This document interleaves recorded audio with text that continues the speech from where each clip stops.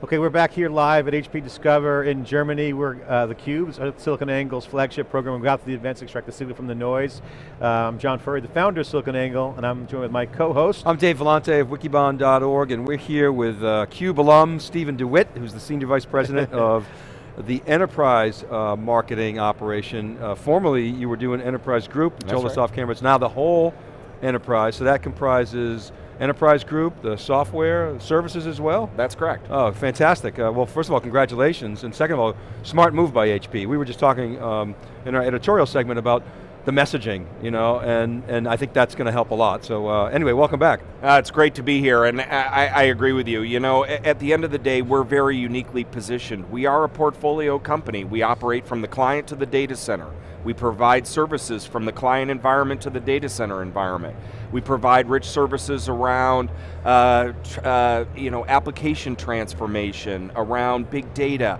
It's critical for us to be able to take the story of HP across that continuum and apply it to our customers' problem set. And we're doing a much better job of that. Stephen, one of the things that we've been covering on SiliconANGLE.com is obviously the consumer web, and that is kind of going through people talking about, oh, the bubbles bursting, and not a lot more Twitters out there, and VC funding, and kind of all that entrepreneurship activity. And so that's being discussed, but the enterprise is hot. Okay, absolutely. So right now, all the build out and real economic boom is happening on the enterprise side. Big data, also you mentioned, obviously on the infrastructure side, a lot of transformation with hardware and software. So share with us and share that with the audience, HP's enterprise business, because as you guys are kind of putting this together over the past 12 months and then going forward, that's taking a different shape. Yep. So could you just share with the folks out there how HP's organized and how you view the enterprise, because HP has a lot of moving parts. Yep. So just share kind of what is the enterprise group at HP and what does that entail? Well, you know, I think we're entering perhaps the most intense decade that we've ever experienced. And look, we've gone through some pretty extraordinary things over the last couple of decades, but in the 10 years that follow us, there are going to be massive inflections. First, let's start with the cloud. You know, our industry historically has been defined by siloed technologies. Storage, networking, compute, and those have been delivered historically through denominations and sold to end customers on a price per port metrics or a compute number of cores, number of processors, or from a storage perspective, this is how you deliver storage arrays. All of that is evolving dramatically, and by the end of the decade, all of those numerators and denominators will be wiped from the face of the earth. That's one major change that's happening, and by the way, that has huge customer ramifications, because CapEx is turning into OpEx. And for various businesses, we have Jeffrey Katzenberg here from DreamWorks. Jeffrey's going to talk a lot about the role of Hewlett-Packard in terms of our technology across their enterprise. The simple reality is it takes 5 years for them to build a movie. And inside of that 5 years, it's very difficult for them to go to their stakeholder community and say, I'm going to sink tens of millions of dollars of CapEx on something I don't know what the outcome's going to be. So they want a more variabilized model. So do the banks, so do the airlines, so does every transportation company. So there is a huge sea change in the way technology is delivered and consumed. That's one big block. There's another major block happening in terms of what's happening underneath the covers of technology. A lot of inventions are coming. We're pioneering things like memristor technology, photonics, which fundamentally transform the definition of a system. So there are significant technology milestones that are coming. There are business operating models that are changing. I think this plays very well into HP's strategy of being a continuum provider of IT solutions. I think it differentiates us materially from the rest of the industry. So we have organized our company along that continuum in order to deliver that integrated value to our customer. You're seeing here at the show One HP. We are driving that integration between the technologies so the end customers don't have to deal with that complexity. So would it safe to say that consumerization of IT has been kind of the punchline as everyone kind of kicks that term around, really is happening? Look, I think the human experience and information technology have melded. You know, by the end of the decade, you're going to have more than 6 billion people online. You're going to have 30 billion devices that are held in the hands of the human population. You know, we're moving to a world where public sector services, educational services, and everything in the business environment is going to be delivered as an app. It's going to be delivered in a way that's context sensitive. There's no more complexity around operating systems and Moore's Law type evolutionary trends. All of that is gone. Technology, content, and the human experience have all melded. So for the customers that are out there, I'll say everyone's looking at the transformation of their business model, so we're seeing a lot of that activity. Hey, the business models of the customers are changing. You're seeing big data with instrumentation of their businesses, analytics is driving a whole nother level of modernization at the business model level. And then at the infrastructure level, you have software-defined blank, you know, is happening at a large scale. So a lot of customers are trying to evaluate these seismic changes you mentioned. So how do you view and how do you plan to communicate to those customers about HP? You know, and because it's complicated, but they want trust. They want to cross that bridge with HP. They've either been with HP, or they're evaluating HP, given all the context in the marketplace around HP today. You guys have a good portfolio. Donatelli was talking about it, but you have to package it. So, so how do you think about that? And as you put that high level messaging around that story, what is that story? Yeah, it's an excellent question. And actually, I want to nail one of the things that you put in because I missed it, and that was software-defined networks, or software-defined storage, or software-defined servers. You know, the simple reality here is existing technology business models, like one of our major competitors in the networking space that begins with a C, I'll leave it at that. One could argue that inside of the decade, as I was just sharing, their entire operating model is wiped off the face of the planet. Because if you think of the value proposition that's delivered today in the lower levels of infrastructure, all of that is going to be orchestrated through a new control plane that's emerging in the industry. We're driving that. You know, a handful of years ago, we birthed converged infrastructure, and the industry followed. Software-defined networking, you know, together with partners like VMware and others, we are driving the heck out of this. It means material change for the end customer. So your question about how you package it all together, I think the best aspect to where we're going versus where we've been is that the packaging is around what people are trying to accomplish. You know, go back to what I was just sharing in terms of where we'll be by the end of the decade, 30 billion devices, you know, 1 trillion sensor networks, et cetera. Well, inside of that universe, every single day of the week, there will be more than 500 billion e-commerce transactions that happen. And if you're a business, no matter what your business is, no matter where you are on the globe, you want to be able to drive traffic, drive conversion, bring your goods and services, differentiate, and you have to move at the pace of business, not the historical pace of IT. So what you'll see in the stories that we tell around HP is matching the business requirements, or matching IT to the business requirements of today, both the economic reality of today, the fact that we're in a borderless world, or moving to a borderless world. You got to compete across every geography, and do that in a way that's simple and aligned to the human experience. Stephen, you were talking about differentiation before, and you gave a lot of points of differentiation that related to your portfolio, your technology, your global presence. I wonder if you can help summarize that, because I look at companies like IBM, companies like Oracle, I put them in a class, obviously, of HP. You guys are all large. Oracle very clearly has its differentiation strategy, you know, Oracle database and software. You know, IBM has jettisoned a lot of its, you know, consumer-oriented business. How do you simply sum up HP's differentiation in terms that are meaningful for the customer? I think we're one of the few companies on the planet that can look a customer in the eye very directly and say the following. First, we invest in an extraordinary billions of dollars in R&D across the IT continuum. If you're an end customer, you have to look across the IT continuum in order to accomplish whatever it is that you do. So the fact that we invest across that curve gives customers the confidence that they can leverage our R&D better. That's one side of it. I think there are a couple other axes that we also are uniquely positioned. First, and let's never lose sight of the fact that the axis of being best in class matters. You know, being a pioneer, being committed in each of the core aspects of IT, being committed to IP generation, IP innovation, and IP leadership on a global scale is a huge benefit to the end customer. And we operate very heavily on that axis. We do it through both our product teams as well as through our labs infrastructure.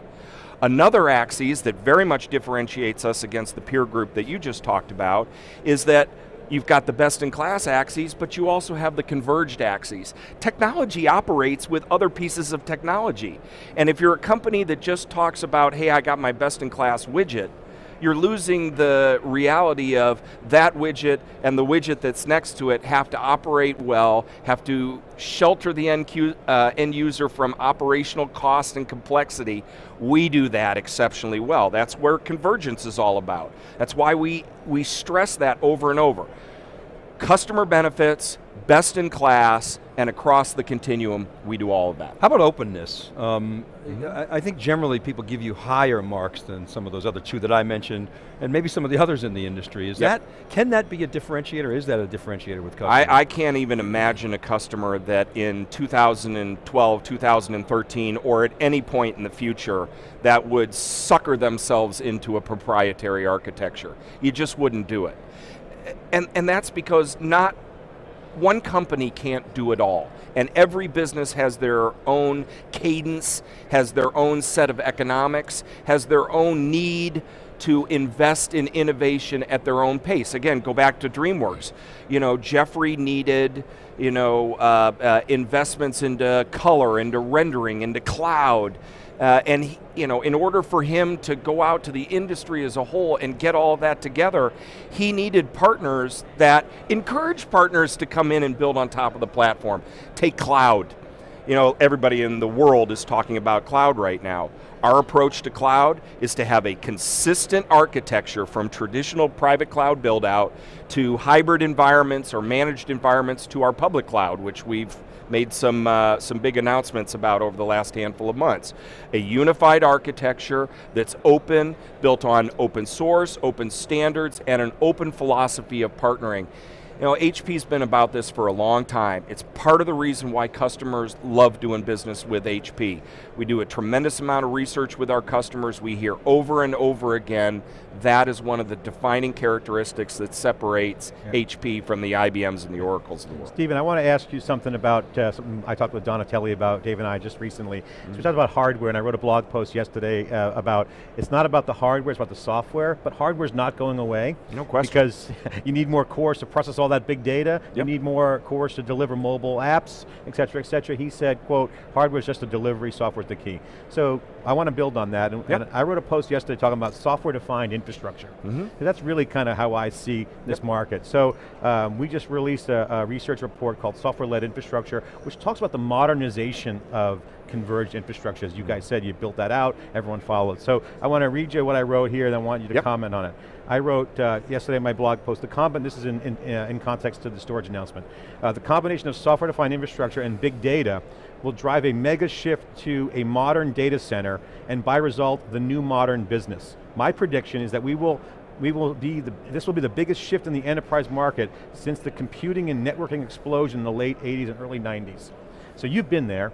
So one, comment on that quote and tell me how this next explosion that's happening right now, and what is it going to mean for the market? And the reason why I asked the question is, I don't want you to talk about HP per se. There's a lot of people in the marketplace on Wall Street and in business who don't understand the magnitude of the wealth creation that's about to happen from startups to HP, and ultimately to the customers. So, so one, do you agree with the quote? And two, share your color on it as an industry participant over those years and now. Yeah, it's depressing that I've been an industry participant since the early 80s, but anyway. Well, you remember the TCP/IP. Yeah, no question about it. And I've also been very fortunate to be with, you know, a lot of companies at interesting inflection points and have built a number of companies through the years. I agree completely with your quote, and in fact, I think probably the biggest or the seminal change is it's a world about apps and the life cycle of apps and the speed of apps and the human consumption of apps versus I'm following an IT evolutionary curve, and I'm hoping that I can build things on. The pyramid's been inverted. It is all about the apps now. It is all about the experience. We've seen a lot of great things over the last handful of years. We've certainly seen the massive transformation that came from the internet. We've seen e-commerce explode. We've seen the massive consumption of mobile devices. We've seen the elimination of binary compatibility, which slowed down the process to things. Companies now can literally innovate at the speed of light. And IT has to be able to follow that path. So talk about that modern data center, because the modernization of the data center really is there's a lot of legacy there. Obviously we're seeing a lot of different approaches. Companies like Facebook are building their own stuff, and obviously Google's Google, and Amazon's now kind of following Google's path, but that's just kind of examples of some unique straight data points. But the big bank, you mentioned financial transactions, what's that data center going to look like? Because that really seems to be the next explosion.